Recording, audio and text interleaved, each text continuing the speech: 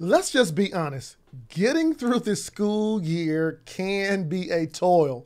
Yeah, like from the beginning of the school year, all the months that have passed, whether you're a student, whether you're an educator, whether you're parents, let's just be real. Sometimes it's hard to get through the year. Sometimes you feel stressed out. Sometimes you feel worn out. Sometimes you feel burned out. And even sometimes you feel out, right? Well, in this video, I'm going to talk to you about the importance of refueling your body. You see, a lot of times people look forward to spring break to be off from school. But in this video, I'm going to show you how you can have spring break every day, every week, and every month of the year. I'm Kantis Simmons, and welcome to the Kantis Simmons Show.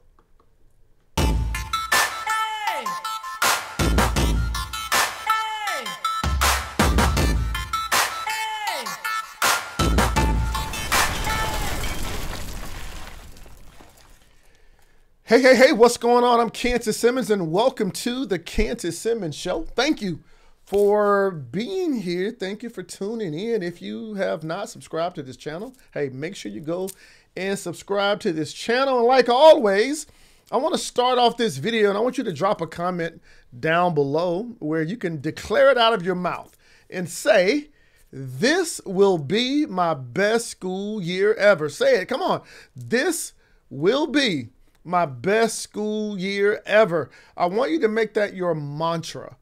I want you to make that your vision, and I want you to make that your reality. Yeah, I believe that this will be your best school year ever. Now, we're going to jump into a few things all about helping you have spring break every single day, every single week, every single month of the school year. Now, before I do that, I have a few cool resources here. Maybe they'll pop up here. If you want access to my college funding book, maybe you or your student or your parent, you're looking for money to pay for college, have an amazing resource called Scholarships Secrets Revealed, where I actually break down how to locate and land college funds. And just because you're here, I want to make sure you get access to that. And have a best-selling book called Play Your A Game. It's an academic success book all about how to stay motivated, how to remain focused and succeed in school and life. And I want to make available both of those to you. And the link is down below for the Play Your A Game book. Simply go to playyouragamebook.com. Or for the college funding book, simply go to scholarshipsecretsbook.com. All right. It's just my way for saying thank you for watching this video. So, 2 weeks ago or so, yeah, 2 weeks ago, no, last week. Last week I was in Colorado. Shout out to Center, Colorado, and all of the amazing students and educators and staff there in Center Consolidated School District. And I had a conversation, had some breakout sessions with a lot of the students, 9th grade, 10th grade, 11th grade, and 12th grade. And there were a few things that were common that I heard throughout, all the conversations with the students. And one of the things that I heard was that students had a hard time staying focused. They felt like distractions was one of their top challenges in school. I heard students say they had a problem staying motivated all school year long. And then I had some students say, "I feel lazy. I'm tired of school." And I was like, wow. And I thought about, the reality is that here in America, you actually go to school from 1st grade to 12th grade. Yeah, 1st grade to 12th grade, 9 months out of a year, and then you have the summer months. But one thing I've realized, I was like, wow, what if these students knew how to refuel themselves all year long so they wouldn't feel tired or feel lazy or feel distracted or feel unmotivated?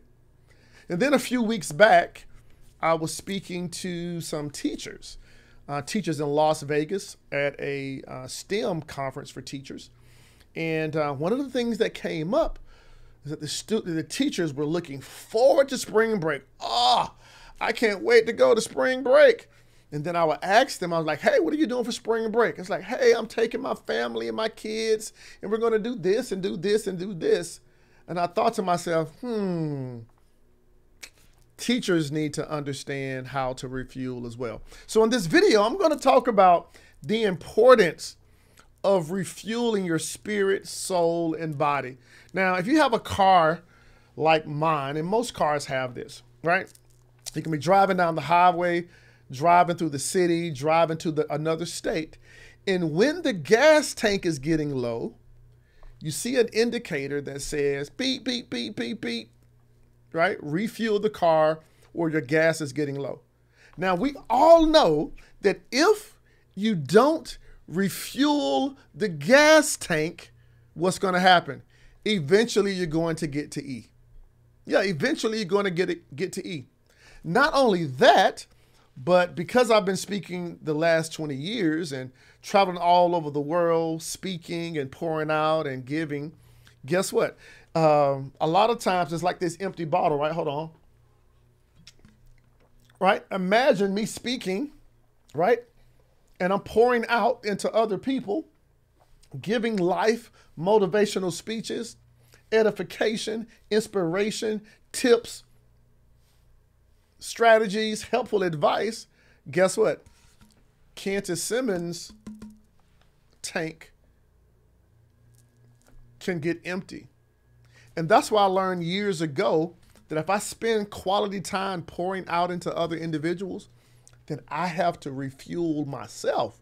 Because now I can't travel all over the world and giving off life, giving off helpful advice, and then on the inside, I'm empty.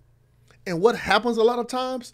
Teachers, you give, you love, you support, you teach, you edify, you critique, you discipline, you're constantly giving out. And then it's like, whew, I'm tired. Oh, I'm drained.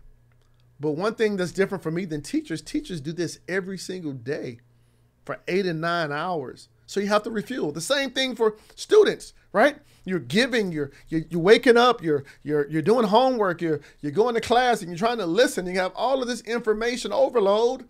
And now it's like, because of overwhelm now, you need to be refueled.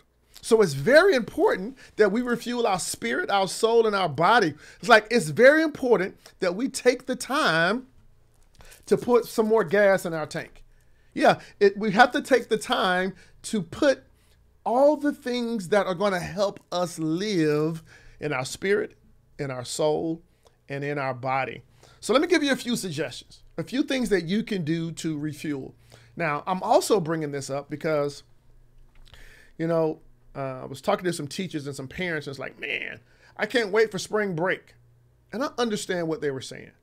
They were looking for a week within the school year when they can stop going to school, stop teaching, stop learning, students and parents and even educators. But here's what happens. Most teachers, when you go on spring break, you're probably facilitating all the different things that are going on in the household or facilitating everything that goes on with the trip, right? You're still working and pouring out. Here's what I'm saying to every student, every parent. Regardless of anybody else, you have to refuel. Believe it or not, teachers, guess what? When you're on spring break, you're really not refueling. You're probably transitioning to a parent and leading your kids. When I say refuel, I'm saying block everybody out, the rest of the world out, and fill up your tank. This is a part of your daily, weekly, and monthly life where I'm asking you to be selfish so you can be self-full. Yeah, you got to be selfish to be self-full, right? Because guess what? As you're teaching, as you're instructing, as you're helping an individual, you're very selfless. You're thinking about everybody else. But when it comes down to refueling yourself, refueling your spirit, you must be selfish, so you can be self-full. So let me give you a few ways to be self-full and just a few ideas, all right? What can you do to refuel yourself? Now, I recommend Staycations. Yeah, staycation. Like my last staycation was the end of December. And what I did, I pulled up my Priceline app. I found a very beautiful hotel in the city of Atlanta.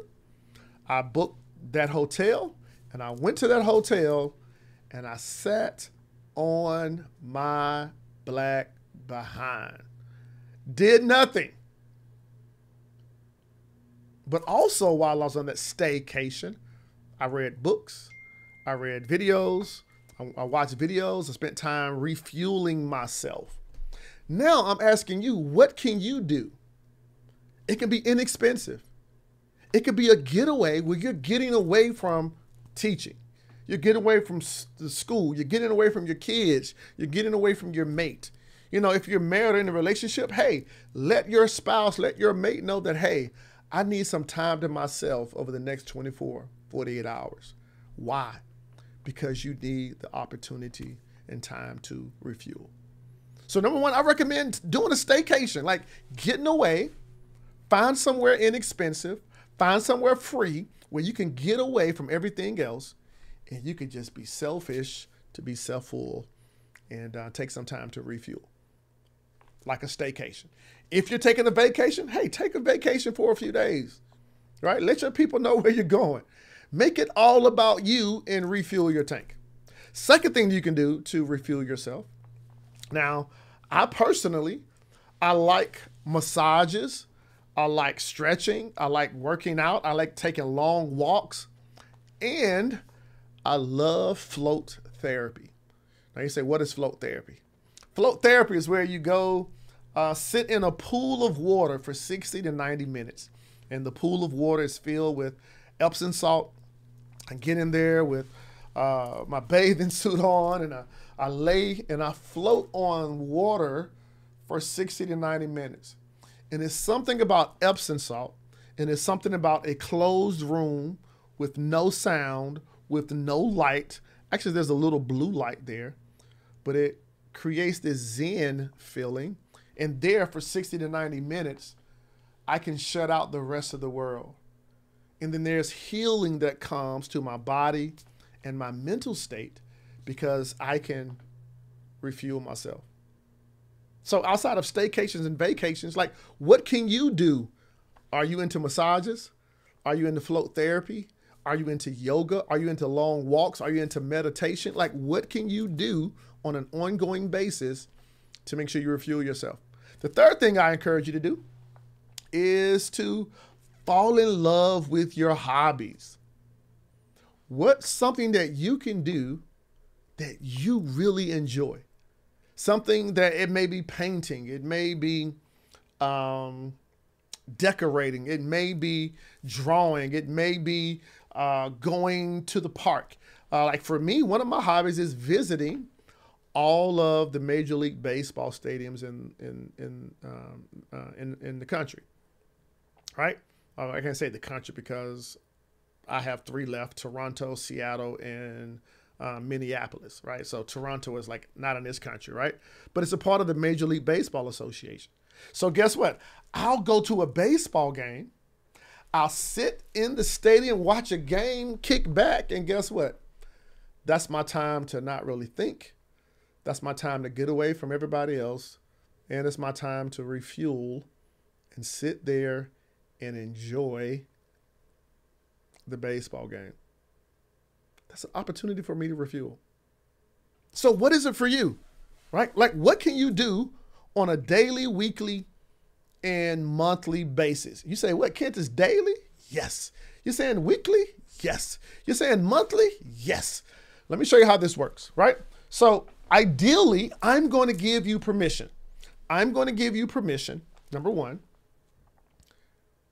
to take a vacation and or refuel yourself intentionally every 90 days. Yeah. Don't just wait till spring break. Don't just wait till Christmas break or winter break, but I need you to every 90 days take a break. And I need you to put it on your calendar. Yeah, pull your pen out. Pull your calendar out. 90 days, every 90 days, every quarter, quarter 1, 2, 3, 4. I need you to write down and plan when you're going to take time off. Okay? That's every 90 days. And I'm going to offer you this.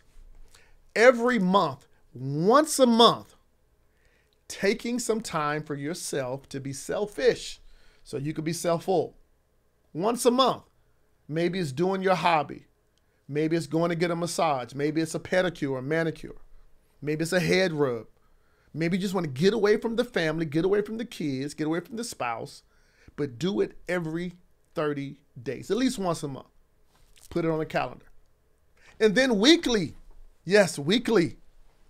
What time of the week? Monday, Tuesday, Wednesday, Thursday, Friday, Saturday, Sunday. Set some time during the week where you can get away from everybody and just chill out. Fill your gas tank. Maybe go read a book. Maybe watch a documentary. Maybe sit down and watch one of your favorite television shows. Do that every single week. And then daily. Every single day, being intentional about refreshing yourself and refueling yourself, right? Think about it. Like you give your body water, you have to refuel yourself. And the same thing, you want to do that every single day. You know, I recommend to students, so students, you may be in a class, algebra, geometry, science, business, whatever it is. Guess what? Train yourself to focus on the school matter for 50 minutes. But then reward yourself and refuel yourself for 10 minutes. So that's 50 minutes of focused schoolwork. And then now you may take 10 minutes to browse social media. Take 10 minutes to go play Fortnite or a video game. Take 10 minutes to sit back, go get some ice cream out of the refrigerator, take a break.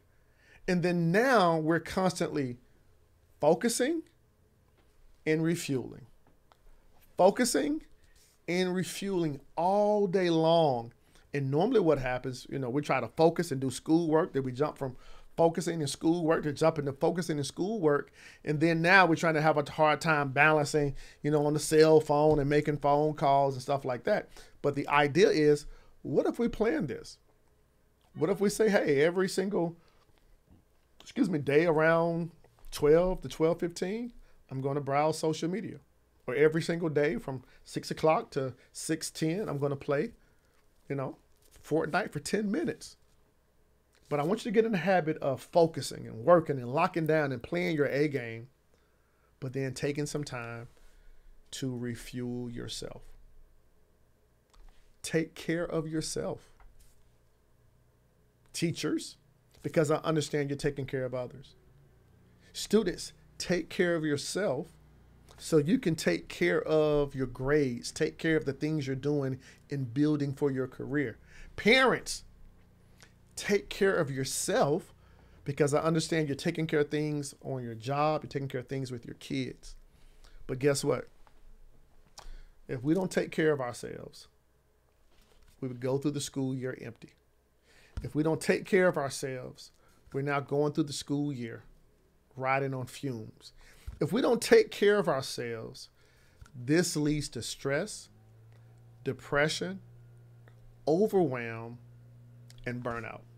So listen, I give you permission to refuel yourself. I give you permission to have spring break, right? Every day, every week, every month, every quarter, every year. Get in the habit of taking the time to refuel yourself. Why? Because you matter. You matter to yourself, first of all, and then you matter to everyone that's around you. Hey, I'm Kantis Simmons, the coolest guy with 7.25 fingers. Hey, remember, just by watching this video, I got some really cool resources for you. If you want a copy of my best-selling book, Play Your A Game, on how to stay motivated, remain focused, and succeed in school and life, hey, click the link down below. If you need access to my scholarship book, my college funding book, hey, click the link down below to make sure you get access to that. Regardless of what's going on, I want you to remember this. There's only one game in life that counts, and that is to play your A game. Like always, this will be your best school year ever. Hey, share this video, like it, comment, and let's keep winning on purpose. Talk to you soon. Bye-bye.